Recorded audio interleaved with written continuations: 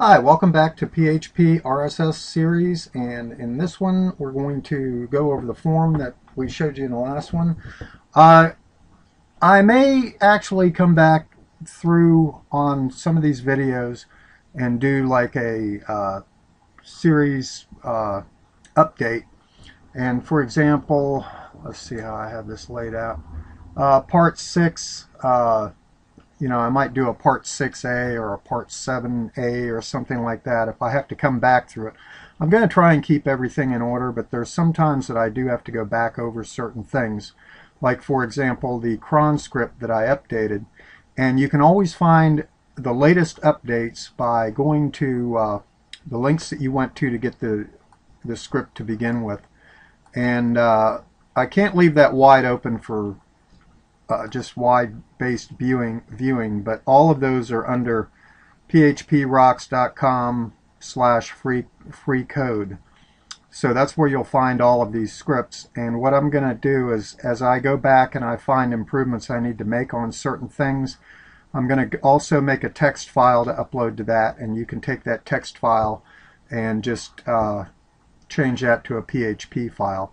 Now, if you're following this tutorial series exactly the way I've laid it out, everything should work the way I'm giving it to you. But if you make changes in your database, like such as the name of the table or one of the field names, or you add additional fields and all that, you'll have to look over each script individually and make sure that that script is working for exactly what it is you're doing. So anyway, I'm going to get into the back end of this real quick, and try not to make this one an extremely long video. So let's go ahead and open that up.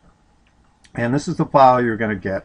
There are PHP tags on there, and there's just a comment that it was created by me, and then there's another comment that you're going to, in an upcoming video, place an include file here that's going to help you secure your site and keep strangers from getting on here. You could actually make this an HTML document. There's really no PHP currently in it, but I don't want to do that. I want to keep everything PHP in this so that we're pretty well even across the board. So let's go ahead and get into what this document does, and it's just document type and all that.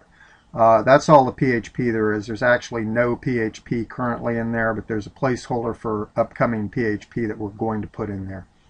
And then we go down a little bit further. There's just a title, and then we go down a little further, and there's a script here. It's a JavaScript script, and there's a function validate form, and valid equals true.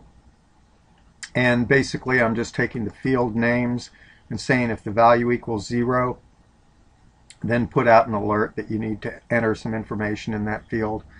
And this goes through for every field except for your bullet fields at the bottom, your button fields for cron 1, cron 2, cron 3, cron 4.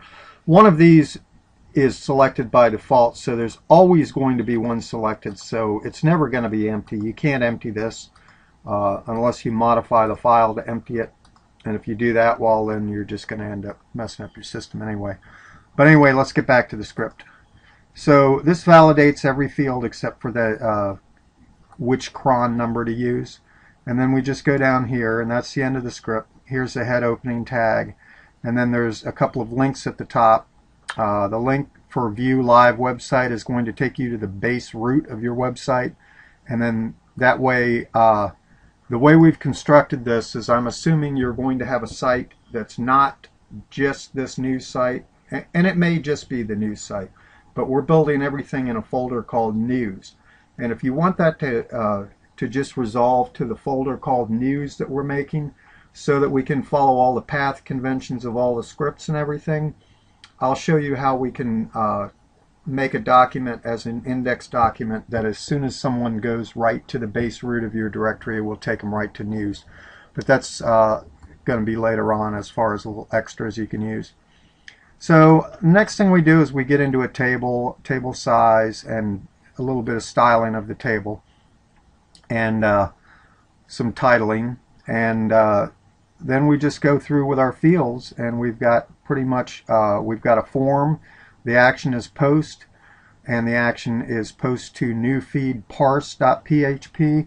Now I could have made this all one form, but since I've already put it together and everything, and there's a parser form and this form. We're going to just stick with 2 forms for now because I don't want to confuse up the situation by changing this thing now. So all this does is this posts all of this information in the form in these text fields, and they're pretty much all text fields and or input fields. And then you have a text area down below, and then you have these 5 selection boxes for this. I mean, it's pretty straightforward. It's just a regular form. Then you got a submit button, and the title on that is create this feed. You can change that title if you want to. That's not going to affect anything. And then we close that out. So what this form does is it takes all of this posted information. For example, let's take feed region as one of the pieces of information, and then it takes all of this information and it posts it to this form, which is newfeedparse.php.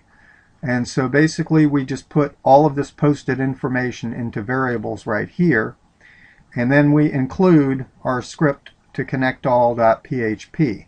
Now, if you change the directory structure of your website from what I'm showing you in these tutorial lessons, you will need to change the location of this connection script to match where it is on your site. Right now this goes to the base root, and then it drills down into scripts and then connect all PHP. Okay, and then we add the information into the database table by just running a query, and the query is takes your connection from your connection script, and then it inserts into these fields in the field list the field name, the field title, the field URL, the field region, etc. And it inserts these variables, these values, into all of these fields. And then if it successfully completes that, it's just going to echo out operation completed successfully. And then there's a click here, which is going to take you back to your new feed form, where you can, at that point, either do a new feed or go to the base root of your site or whatever. But yeah, we've already covered how that looks and everything.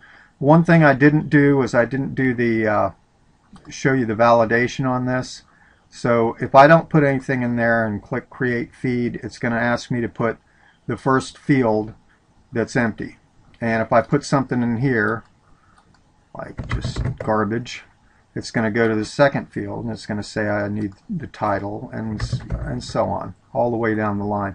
So if you leave any fields empty, this keeps you from putting empty records into your database. It's just a nice little validation script to have.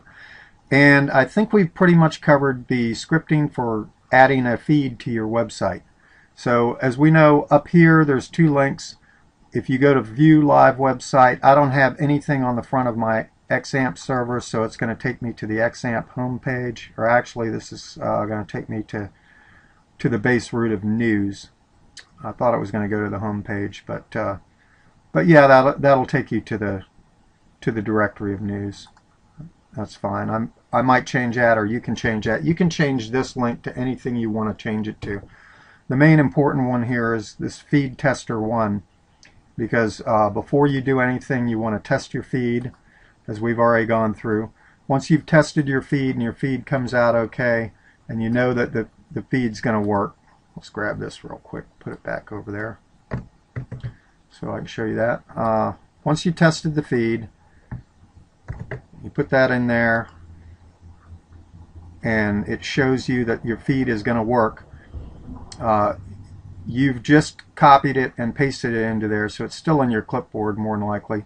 Then you just click this, enter feed into database, and it's going to take you to this form. You fill out all your fields in this form, and then once your fields are all filled out, you just create that feed, and it takes you to the parser script that I showed you, and then from there you can link back over to this. And that's about all on that. Thank you very much for watching. Please comment, rate, subscribe. Also, as I make changes along the way, you'll want to be up to date to those. So please subscribe, and also when you have subscribed, mouse over the subscribe in YouTube, and it's going to tell you, do you want to get email updates? And if you're following this while I'm doing it, before I'm completed with it, I would say, yeah, go ahead and get the email updates. Also check on phprocks.com.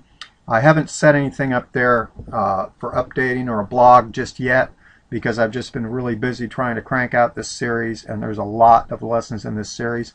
But if you check on phprocks.com, pretty soon I'll start pasting updates as to what's going on and important information about this series. Thank you very much.